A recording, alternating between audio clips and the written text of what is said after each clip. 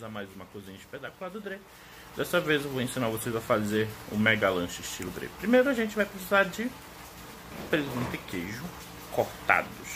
Dessa forma aqui, é bem pouquinho porque tá caro mesmo. Você vai pegar aquele pão, né? 2 contos na Black Friday. Passa margarina ou manteiga neles. No meu caso é margarina porque é mais barato. Prepare que esse é o momento da dica. Primeiro você coloca o presunto. Pode deixar ele bem na beiradinha. Agora você espalha um pouco o queijo. Dá um espaçozinho. Ó, deixa um espaço. Entendeu? Deixa um espaçozinho. Não coloca junto, não precisa. Vocês vão ver por quê. Assim está bom. Fecha. Prontinho um. Agora você faz outro para sua visita. Brincadeira, eu não tenho visita. Pega um pouco de margarina ou manteiga e passa aqui. Só um pouquinho. O certo é passar dos dois lados, mas eu vou fazer só de um lado, que é mais rápido e economiza mais.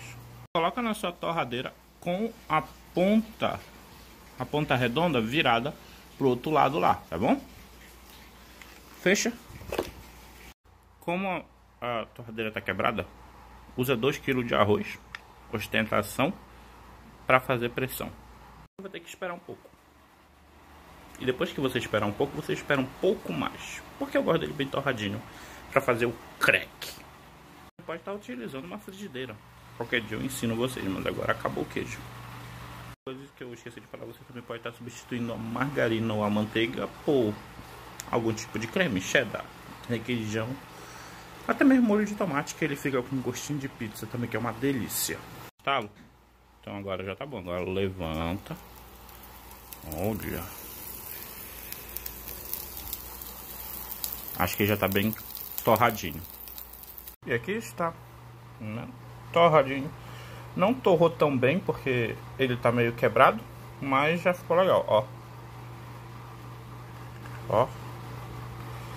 Delícia. Uma dica: depois que ele sai da torradeira, ele tá quente. Não tente pegar na mão, muito menos colocar na boca. Vamos lá.